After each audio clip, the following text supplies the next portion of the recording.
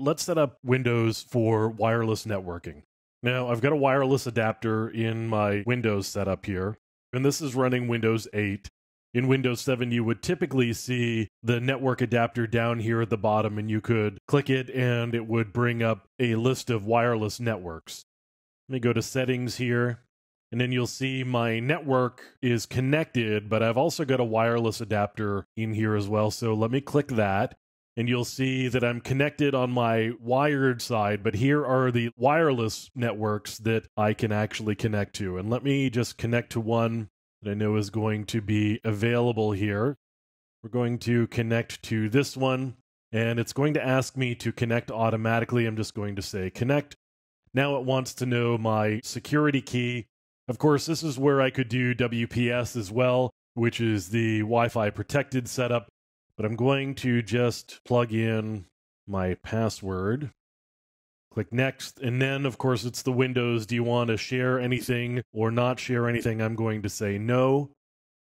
And now I've got my connection here. Now, of course, I can bring up the control panel.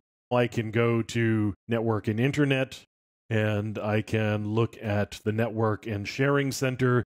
You'll see that I'm connected here via Wi-Fi on that network. Of course, I've got wireless properties that I can take a look at. It tells me the name that I'm connected to, the SSID, that it's an access point.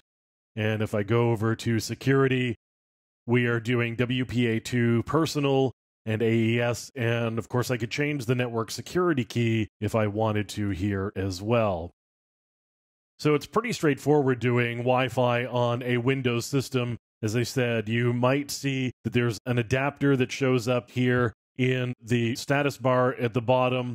If you're running Windows 8, of course, you can click on Settings. You'll see that there's your network adapter there. You can click on that and bring up your list of Wi-Fi. And I've got my connections here where I've connected to my wireless network. Now, one thing that I'm not seeing here, and this has to do with the adapter that I'm using, I'm not actually getting the 5 gigahertz signals because I'm missing my 5 gigahertz network that I've got locally here with me. This particular wireless adapter doesn't do 5 gigahertz, it does do the 2.4, which is why this list is a little bit shorter than other lists that we've looked at. So once I'm connected, I've got access to do pretty much anything that I want to do, just as if I were on a wired network. Pretty straightforward.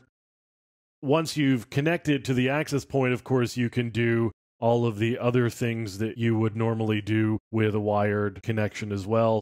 So, for example, I can take a look at my IP config to get my IP address.